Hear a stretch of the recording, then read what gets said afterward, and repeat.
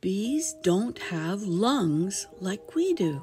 Instead of taking in oxygen through the nose and mouth, bees have holes along the sides of their abdomen called spiracles, or breathing tubes.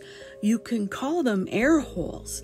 There are 20 spiracles in total, 10 on each side. 3 pairs are on the side of the back, and 7 pairs are along the abdomen. The spiracles have valves which control the airflow in and out of the bee's body. Bees breathe by contracting the muscles in the abdomen, which causes old air to be squeezed out of the tracheal sacs and out through the spiracles. As the bee relaxes the abdomen, fresh air is sucked in through the spiracles and into the tracheal system, which looks a lot like a system of tubes around the body that link the spiracles with airbags called tracheal sacs.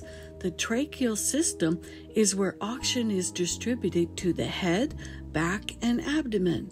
Valves control the passing of air in and out of the spiracles.